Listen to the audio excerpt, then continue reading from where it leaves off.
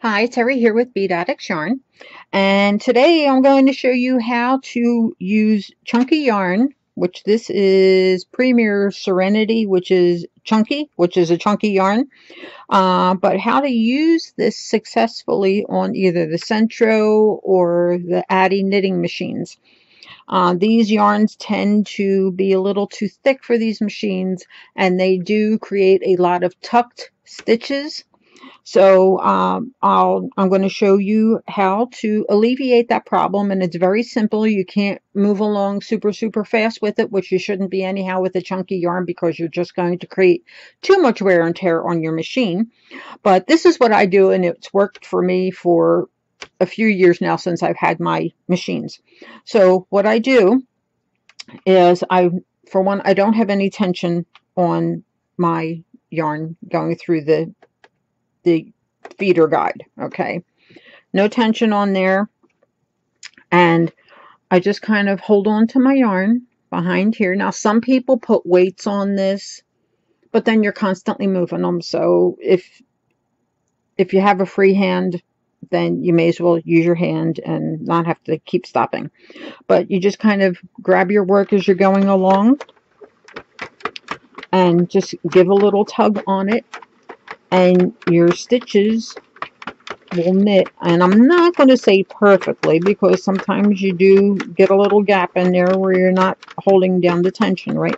But you're not pulling to pull out the stitches like this.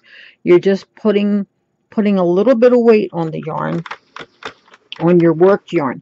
And if you're starting off on a project and you want to use chunky yarn, I encourage you to start with waste yarn first, with a thinner weight, so that you get something to grab onto.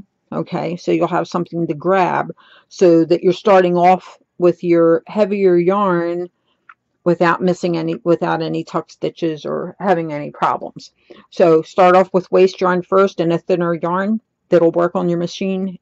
Get a little bit of a base that you can grab onto to give that little bit of extra weight to help. And the whole problem, what is happening is, in case you haven't figured it out or don't understand it, is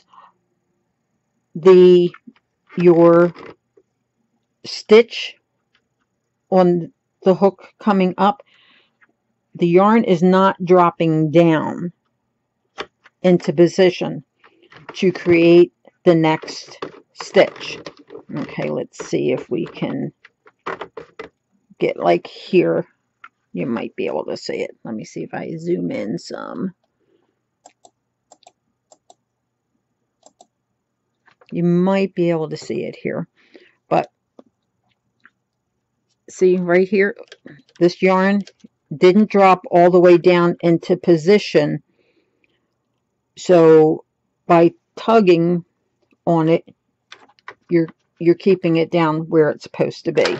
Now I need to make sure that I get my stuff back in place here to continue on. But that's what's creating the whole problem. And by putting, oops, I just messed the whole thing up. But by, because I didn't have my yarn properly in the yarn guide. So I'm going to have to go back. I'm not going to take you there, because that's a whole other nightmare. But that's what you can do to alleviate that problem. And I hope that helps you with working with uncooperative yarn on your machine. Sometimes you just have to have a color, or have to have a certain type of yarn or a certain softness, and it's just not working out for you.